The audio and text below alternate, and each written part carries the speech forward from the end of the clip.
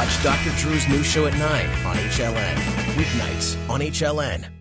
Well, call it what you want. A miraculous event, fate, karma. But the fact is, it's a once-in-a-lifetime encounter against incredible odds. Two brothers, listen to this, who had never met. They knew each other existed, but they'd never met. They ran into each other on a beach in Hawaii, only because one offered to take the other's picture. Take a look at this. Fate can be poetic. For Rick Hill and Joy Parker, it certainly was. They were just two regular guys from New England on an island 6,000 miles from home. Joey had moved to Hawaii, and Rick was vacationing there with his family. Their chance encounter turned to friendly banter, then, suddenly, a life-changing revelation. Out of the blue, I asked him if he knew the name of his father. It's Dickie Halligan. Who is this stranger asking me if I know my father? That's when these two guys from New England realized they were brothers. Mind-blowing. A fraternal reunion on a dazzling coastline at the edge of the earth. Euphoric. After 4 decades, Joey and Rick finally caught up with the horizon.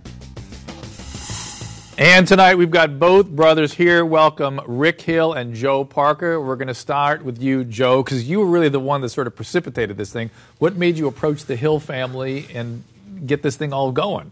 I got to tell you that Vegas don't have these odds. I only approached the family because it was a new gig for me, and I saw, in the hospitality industry, I had just changed jobs from 20 years in the car business. I saw a family enjoying Waikiki Beach, just wanted to be hospitable, and nothing more than that. So you'd ask somebody to take your picture, your wife or something, or your fiancé? Yes, I did. I'd asked her to take a picture with me and the kids with a diamond head in the background. And then this guy walks up and goes, "Oh, I'll take the picture." Yeah. And he didn't get diamond head in the background. He screwed the picture up? Yeah. Damn you. Is that the kind of guy he is? You found out after all this time?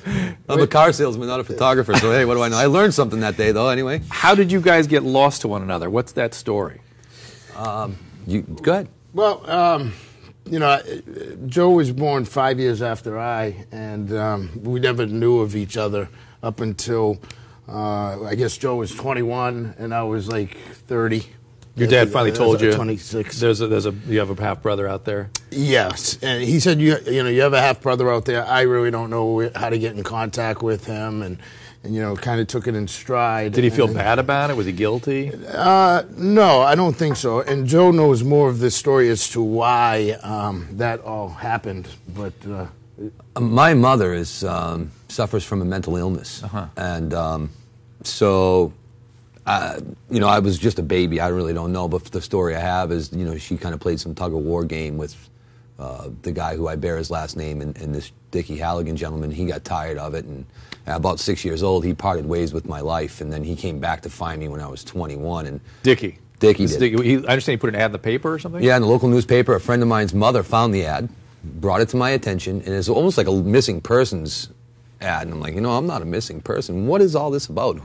What is this? Yeah. So I call and I get my Uncle Dickie. And I'm like, Uncle Dickie, how you doing? It's been years.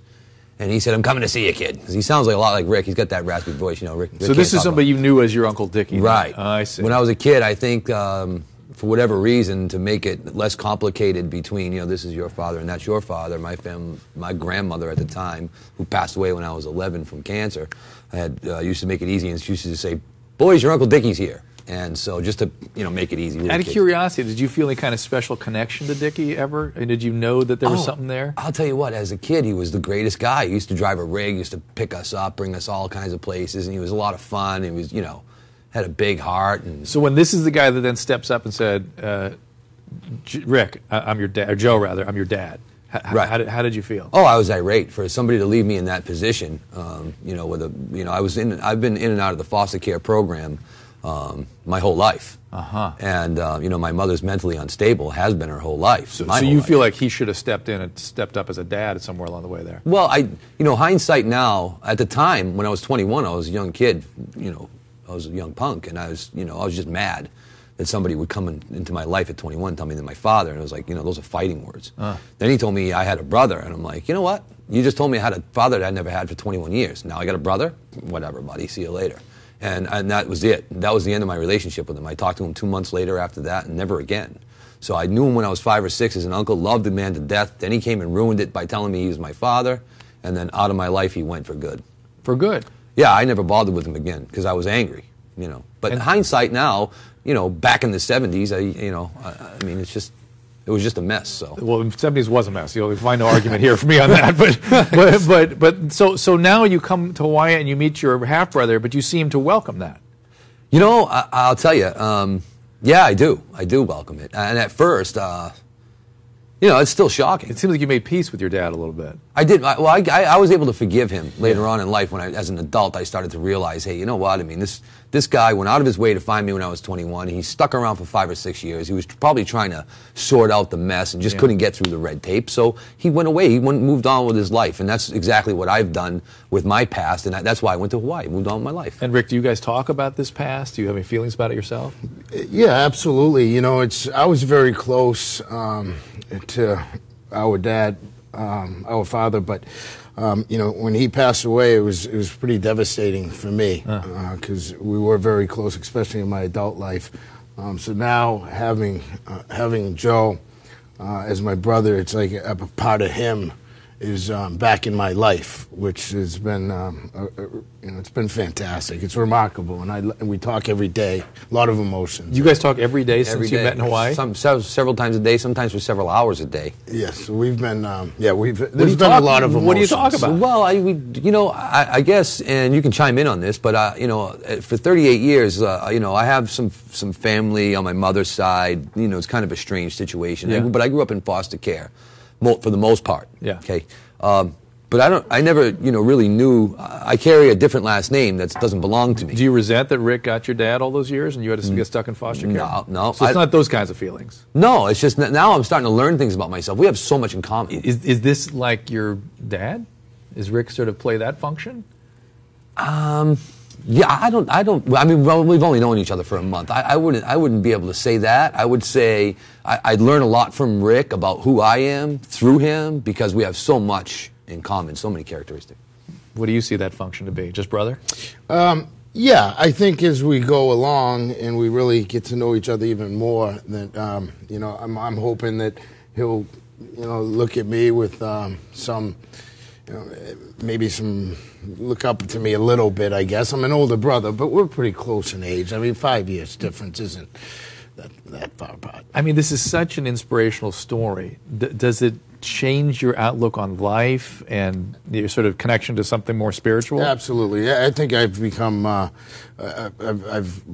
closer to God, and I think you know, I pray a lot more now, and I just feel like we've been blessed.